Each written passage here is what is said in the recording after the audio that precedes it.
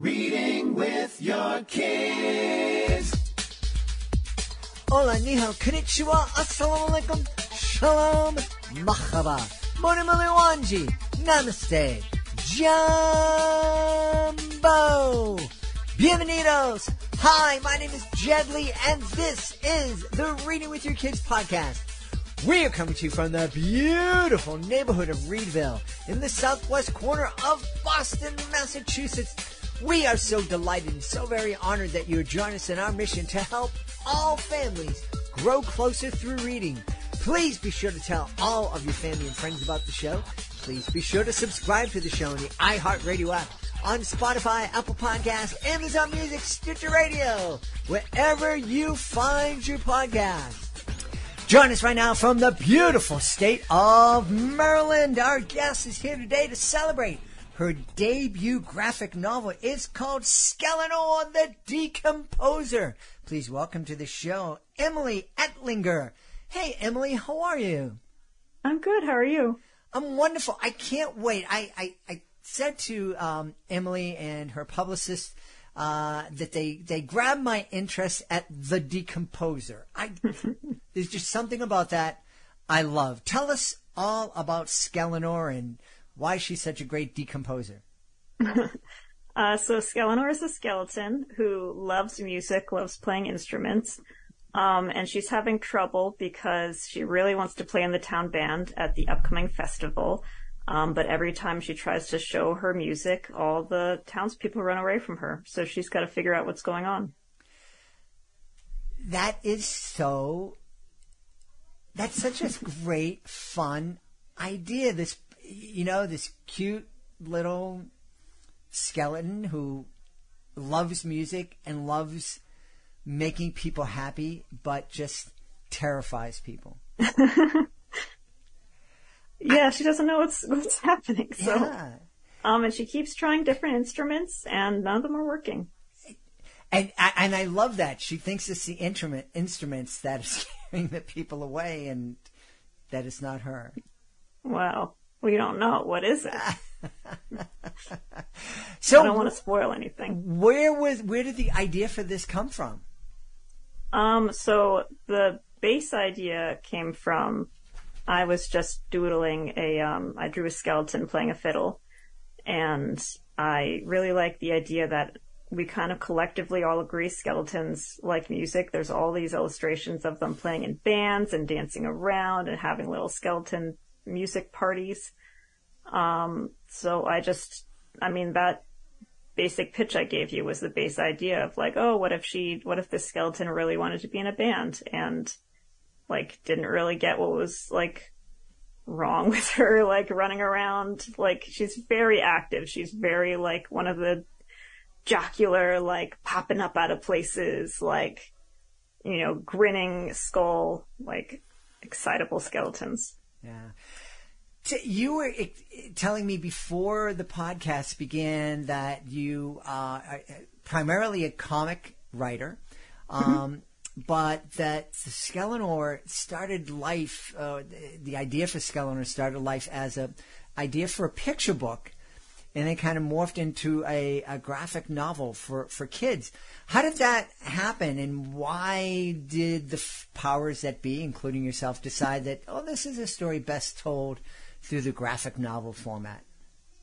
Well, originally, so this started during the pandemic, and I really wanted to make something that I felt was manageable, so a shorter story like a picture book, even though my interest had always been longer comics, seemed a little bit easier to get done and pitch. And then as I was trying to write it, I kept on wanting, because I'm used to comics, I kept on wanting more on the page and kept on wanting characters to like speak in speech bubbles, and imagining that in my head. So then it turned into a picture book length comic that we pitched.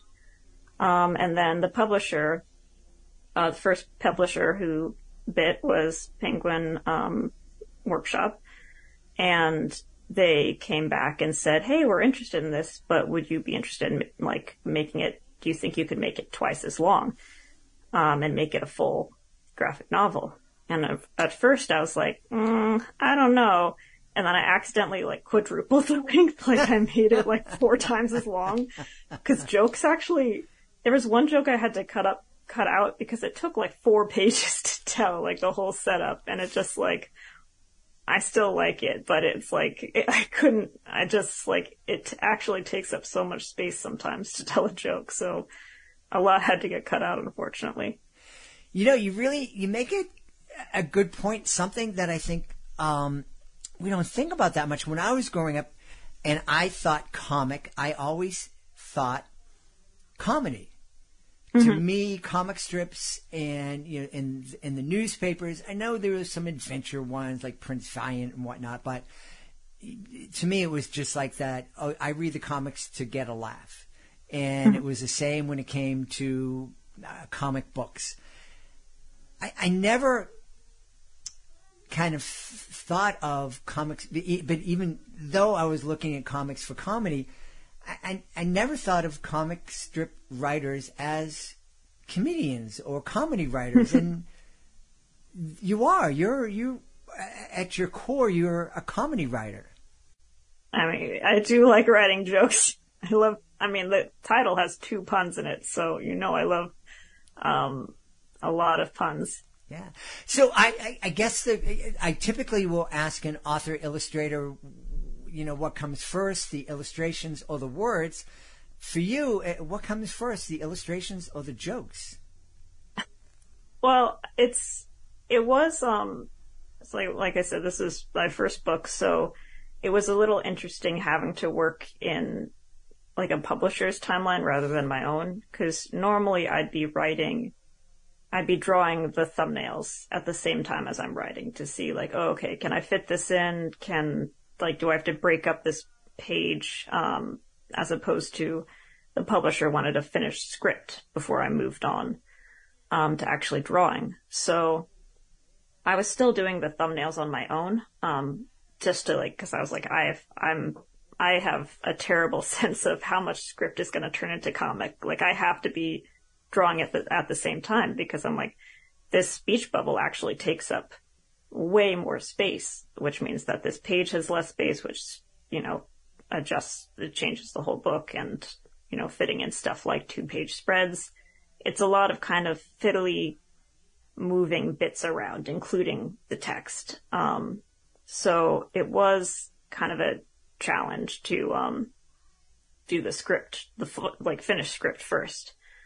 But it worked out. So, and it was nice to, you know, not have to have drawn the whole thing for somebody to say, this part's not working, can you change it? Because that would have been a lot more work than just deleting a line of text in a Word document.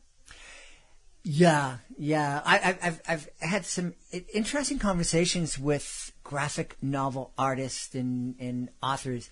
One of them came on the show, and I asked her the inspiration for her character and the look of her character, and she said, very honestly, she goes, I knew I was going to have to draw this 800 times, so I made it as simple as possible. And then the very next day, I was speaking to somebody who was doing a graphic novel about ancient Greek history, and she said, this is such a challenge because I have to everything, and there's details and this. So it was completely different point of view or process for them.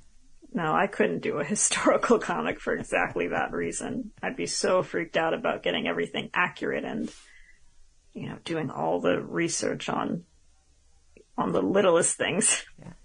What is it, do you think, about skeletons that really delight kids? I mean, because we joke about them. We have all these dopey kid jokes, you know, why didn't the skeleton go to the prom? He had no Bobby to dance with. But kids love them. Why do you think that is? I think it's a brand of scary that's a little bit more accessible and friendly. Like, I think that we have these like very specific, you know, spooky characters like that you see, you know, on Halloween, like packaging and stuff, like a wolf man and, you know, Frankenstein's monster and a mummy and a skeleton. So I think we're actually exposed to it like pretty early on. Like I grew up with Scooby-Doo, which is like very classic brand of like, yeah, it's spooky. It's not like horror. It's just like a little bit of fun, but it's not that threatening. There's not any like gore. This is just a, you know, friendly monster. Yeah. Well, not friendly in Scooby-Doo's case, but. Well, and that's a good point. Because spooky is different than horror. Yeah. Stephen King doesn't write spooky. He writes terrifying and nightmares and childhood trauma. So yeah, okay. So I get that. What is it that are you drawn to draw spooky comics and stories? I didn't particularly think of myself as one, but I kind of noticed like, oh, like half my stories have a ghost in them. You know, I was setting up my like pinned Twitter. So I was picking like pictures that I liked to kind of be like, I'm an artist, here's some of my art. And two of them had skeletons and one had witches. So I'm like, oh, I guess I draw this stuff a lot. It just hadn't really occurred to me as something that was like, that I drew that often compared to anybody else, which I think it's actually, that kind of, character is popular right now in particular. Again, maybe because my generation grew up with Scooby-Doo and stuff with Casper the Friendly Ghost. It's like very, I think little creatures and monsters and stuff like that are very popular right now. Yeah. I was having a discussion, I think it was with my beautiful wife, about the cartoons that her and I grew up with. And I'm much older than her, and I'm decades older than you. And we're talking about, you know, Bugs Bunny and the Roadrunner and the Wile E. Coyote, and a lot of those those cartoons that we're watching probably couldn't be made today. I don't know if it would be cool to have a whole cartoon, 30-minute cartoon about one creature trying to blow up a roadrunner, and coming up with all sorts of ways to destroy the roadrunner. Have you noticed that there's been a change in cartoons and comics from when you were growing up to what's appropriate and acceptable now? I mean, I think there's always going to be a change, cause it's been, 20 years since I was a kid. But I think that I'm seeing a lot more, not necessarily for little kids, like super, super little, but for, I don't know, 7 and up, I've seen a lot of cartoons that really, focus on empathy, which I really like, seeing personally. One thing that I saw a lot as a kid that irritated me when I was a kid was seeing these like specific episodes. The ones I remember the most are like girl power episodes, being like, hey, girls are people too. And even as a kid, I was like, why do we have to have a specific episode that they say this? Shouldn't this be prevalent in your show, like inherently? And some of them would have like the male characters that I'm supposed to like being jerks. And I'm like, why are you friends with this guy if this is what he thinks? So I feel like I've seen more shows where that's just, that kind of lesson is more built into the show and doesn't feel as awkward. Being like, everyone's a person and, different people have different problems. So, I mean, I am happy for the change, and they still show like Bugs Bunny, and I'm a big fan of slapstick comedy. Unfortunately, if someone gets hurt but not seriously hurt, I unfortunately giggle a little, which is not kind. But I still think that there's plenty of that, maybe a little less violent, but still kind of harmless. Yeah. Somebody exploding, I certainly am a fan of slapstick comedy, but I'll be honest with you. Well, I can watch Bugs Bunny and all those classic things all day long. Three Stooges, huge fan. But there are a couple of feeds that come up on my Instagram of, just people doing dumb things or accidents happening, and I have a real hard time watching. Oh, if it looks like someone got hurt, I'm like, I get upset that it was posted at all. But if it's clear that everyone's fine, it's just like somebody did something foolish, then I'll laugh. But again, if it's like, if you have to like clench your jaw when you see it, then I'm not laughing. The graphic novel is, I'm seeing this trend that we're having more and more graphic novels, more and more for younger and younger kids. Is that what you're seeing? And how do you feel about that? Do you think that this, again, you were thinking initially that Skeleanor would be a picture book? Are you loving the fact that there are more opportunities for comic writers like you to do graphic novels for younger audiences? Oh, absolutely. I mean, so I got into comics originally through manga, Japanese comics, and I was making comics with my friends since I was in 5th grade, but it wasn't like I didn't really see anything I was interested in as much in American comics. I was never into DC or Marvel, and I mean, except for maybe like Calvin and Hobbes. There wasn't that much that I was attached to for American comics, and I'd kind of I wouldn't say I'd given up on it being like a career thing, like kind of near the end of college, because I was like, this isn't like, there's not really a market for this. And that's kind of when it exploded. And there was like so much, like there's always been American indie comics, but a lot of them were styles that like either I didn't have exposure to them because they're more adult, or they weren't styles that I liked. And it feels like my generation who grew up on manga, was like, we want this, like, we want these stories in this style, like, in these styles that are like way, that are, have just like a much bigger range than just like specifically superheroes. So it's very cool to see like all the stuff that's come out, in the last like 5-10 years. That's just completely different than, when I was coming up. Yeah. So not that I'm enough of an artist or know enough about art to understand, but can you talk a little bit about that style that you're referring to, especially your style, and, how would you describe it? So I liked, let's see. It's very hard to describe style, I think, but I just like the styles that I saw in manga, more like anime-y, like leaning more towards trying to make things like I read a lot of shoujo, which is like girls manga, so a lot of kind of prettier illustrations, more flowery, I guess. But also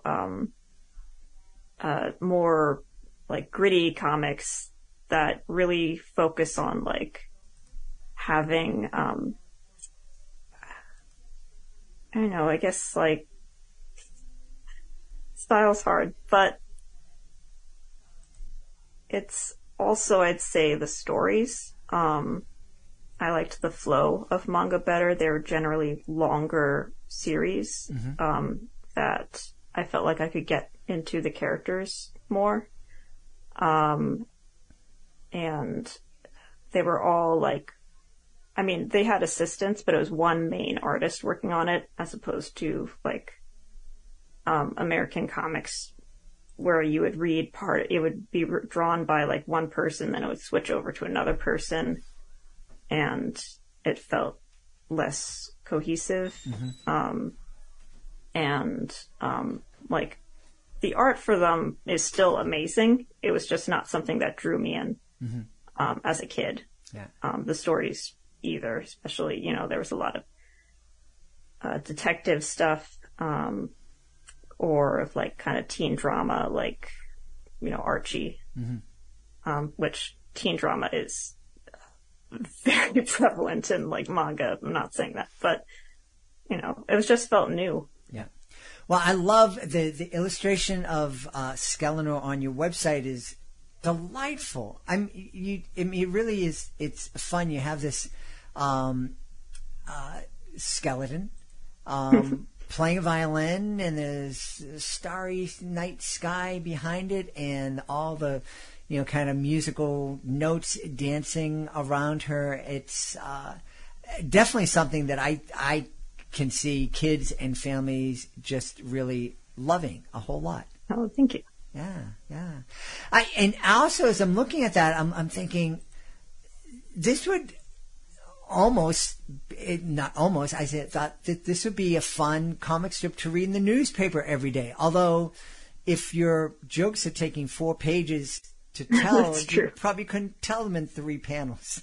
I could shorten some. I mean, I think skeletons have a lot of, we're talking about slapstick. Skeletons, it feels very easy to have, an arm pop off without anyone being like concerned. Because, again, speaking of skeleton lore that we all just accept, which is that, you could just pop it back on and it's fine.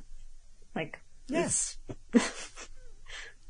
Replace one with another, no problem. Yeah, a skeleton's head can fall off and you could put a pumpkin there instead and she's fine. Well, the thing about a daily comic strip is that it's out every day and there's new stories. Are we going to see, is Skeleanor going to become a series, do you think? I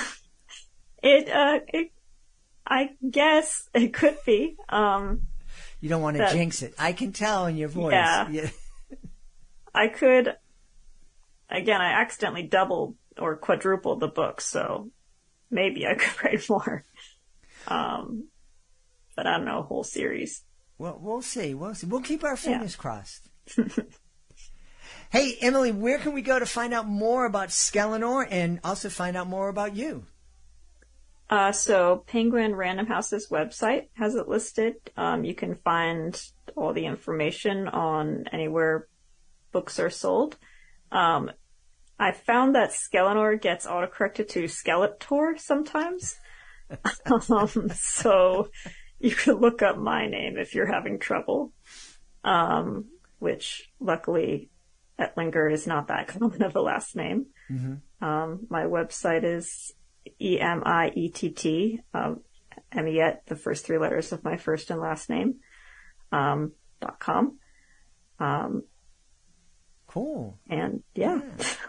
Well, we've had a really great time speaking to the author and illustrator of Skeleanor The Decomposer, great graphic novel for kids by our guest, Emily Ettlinger. Hey, Emily, thanks so much for being with us. Thank you for having me. We hope you've enjoyed this episode of the Reading with Your Kids podcast and will join us for the next exciting episode. If you want to make sure you don't miss a second of the show, please be sure to subscribe to the show on the iHeartRadio app, on Spotify, Amazon Music, Apple Podcasts, Stitch Radio, wherever you get your podcast. And also be sure to visit readingwithyourkids.com and download your copy of the Reading With Your Kids online magazine. It's free. It's available at readingwithyourkids.com. Just click on our blog. Before we go, I want to make sure that I give a big thank you to my team: Fatima Khan, Rory Grady, Madison Dairies, Soji Franklin, Monica Rivera Sosa, Ann O'Leary. I want to give a big thank you to my beautiful wife for all the support she gives me, and most of all, we all want to thank you. Thank you so much for taking the time to join us today, and as always, thank you so very much for taking the time to make the world a better place by reading with your kids. I'll be looking for you in the next edition of the Reading with Your Kids podcast.